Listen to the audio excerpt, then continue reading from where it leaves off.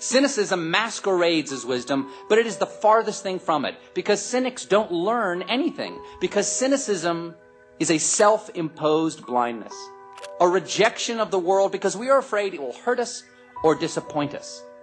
Cynics always say no, but saying yes begins things. Saying yes is how things grow. Saying yes leads to knowledge. So for as long as you have the strength to, say yes.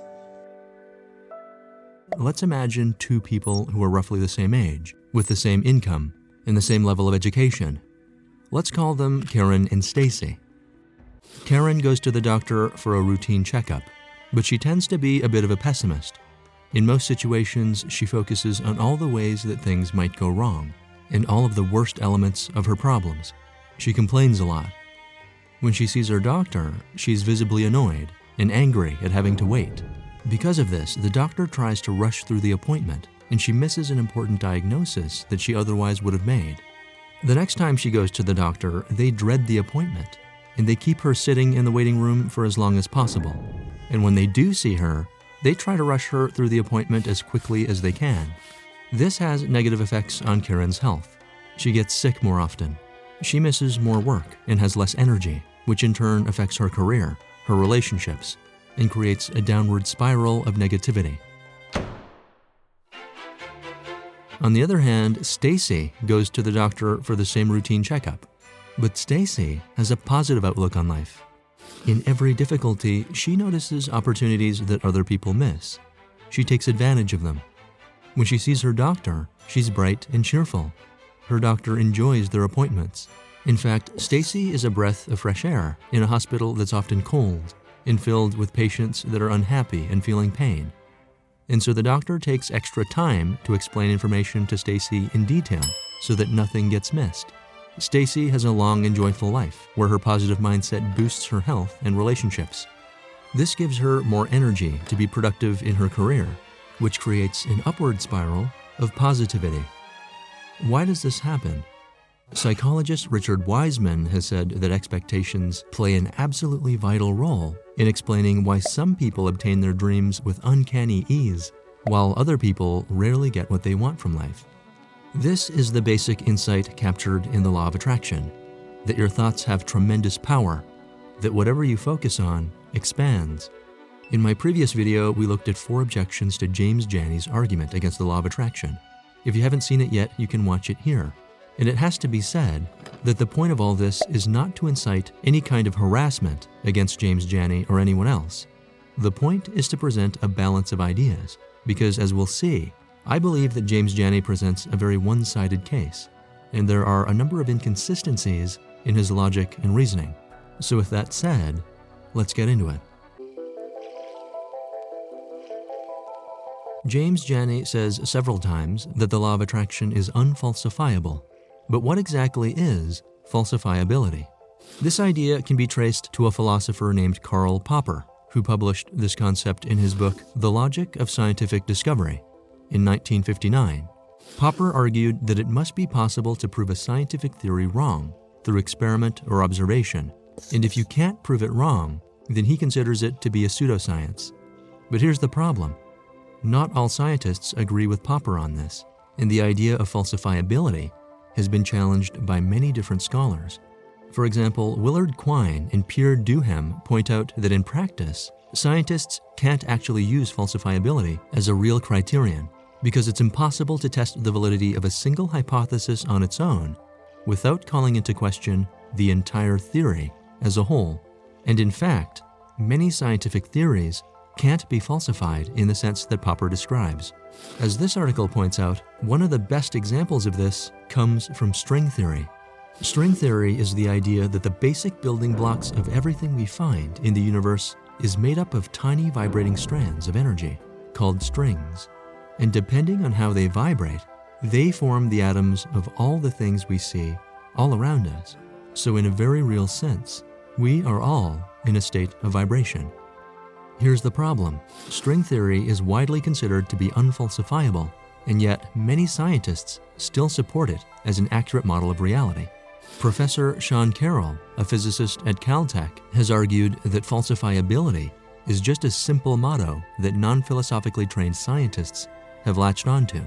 And he says that in practice, falsifiability is not a good way to tell apart science from non-science. But perhaps most damaging is the fact that philosopher John Gray points out that if we accepted Popper's account of falsifiability, then it would have prevented the theories of Charles Darwin and Albert Einstein from being accepted as science as well. So if scientists don't even trust falsifiability as a useful concept, then why should we accept James Jani's conclusion here, given that his whole argument rests on this faulty premise? James Jani argues that in every example where the law of attraction seems to have worked, it's just a coincidence because of something called the Baader-Meinhof effect. For those who don't know, the Baader-Meinhof effect happens when, after noticing something for the first time, we tend to notice it much more often. For example, if you buy a white car, you might find that all of a sudden you start noticing many white cars. But to explain this, James uses a bizarre example involving apples. Take, for example, an apple. Let me ask you, while watching this video, how many instances did you notice the image of an apple or the word apple?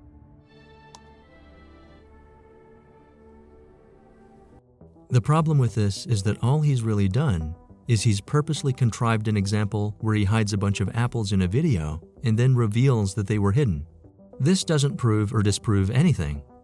Of course, what he's trying to argue is that every example of manifestation is really just a coincidence that comes from our tendency to notice things more often because of the Baader-Meinhof effect. But he's making at least two questionable assumptions. First, he's assuming that it's valid to generalize from one specific example that he made up to conclude that therefore every instance of manifestation that happens in the world is also just a coincidence. And second, James assumes that the Baader-Meinhof effect and manifestation are inconsistent with each other, but they're not.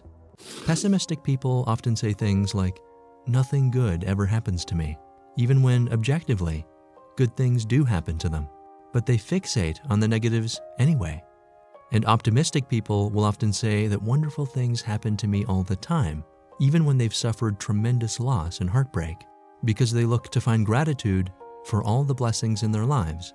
Over the course of a lifetime, having these mindsets builds on themselves in a powerful way. Remember, the Baader-Meinhof effect has been described as a kind of selective attention, which makes us notice things more often when we pay attention to them. And studies like this one show us that selective attention supports the positivity effects we see, for example, in aging. It also suggests that focusing on positives and ignoring negative information as we age could lead to more resilience and emotional health as we get older. And we can see this in this 2009 study of more than 97,000 women, which showed that people who had the most pessimistic and cynical attitudes had significantly higher rates of heart disease, cancer, and mortality compared to women with more optimistic attitudes. And these findings aren't just correlation. Many studies show that optimism is also a predictor of how healthy you're likely to become in the future. Not only does James Jani ignore all of this research, he never explains why he assumes that the Baader-Meinhof effect and manifestation are inconsistent with each other. James Jani is also very critical of a water experiment carried out by Dr. Masaru Emoto. For those who don't know, in this experiment, Dr. Emoto put water into different containers, and then he spoke positive or negative phrases into them. He then froze the water, and he found that when the phrase was positive, the water crystals looked beautiful, but if the phrase was negative, the water crystals looked disfigured and chaotic. James Jani attacks the study on the basis that other scientists had a hard time repeating these results. Here's the thing, it's actually not at all unique to this water study. It's a widespread problem for the sciences as a whole, and it's been found that many scientific studies are difficult, if not impossible, to reproduce. And it's so common that it has a name. It's called the replication crisis, and it's an ongoing problem in many areas of science, including medicine. Which brings us to the second problem. James Jani attacks the water experiment on the basis of Dr. Emoto's credentials. He elaborates on this here. Dr. Emoto himself is technically not a doctor. He is a doctor of alternative medicine at the Open International University for Alternative Medicine in India. But this is a logical mistake known as the credentials fallacy. This fallacy happens when someone dismisses an argument simply because the person doesn't have the right credentials or doesn't have credentials that are considered good enough. And it's a fallacy because whether or not someone has the right credentials doesn't automatically invalidate what they say. The reasonable way to critique an argument is to analyze the actual content of what someone is saying, not to attack the person for not having the right letters after their name. And that's important because many scientific discoveries have been made by non-scientists and by regular people without any formal credentials. James Jani has an issue with the law of attraction using words like law and quantum. But in my opinion, this is really just a semantic issue that doesn't really go anywhere. Many people, for example, talk about the law of karma, which is meant to be a spiritual concept. Another article mentions the 12 spiritual laws of the universe, which again is a spiritual idea. Many critics argue that the law of attraction is wrong because having a positive outlook on life doesn't give you positive outcomes 100% of the time. But this is a silly requirement. Many drugs and medicines don't even work 100% of the time, and yet they're prescribed every day. What it seems to boil down to is that James and other skeptics don't like the use of the word law. But if we change the name from the law of attraction to, for example, something like the mindset of attraction, would that really change anything? It doesn't disprove manifestation. It doesn't change any of the central claims. All it does is change the name. And this is a sign that we're now dealing with a purely semantic argument.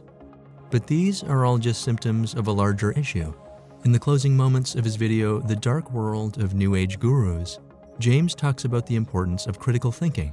Be wary of an industry that uses unfalsifiable claims and an unimaginable amount of pseudoscience to generate millions in revenue.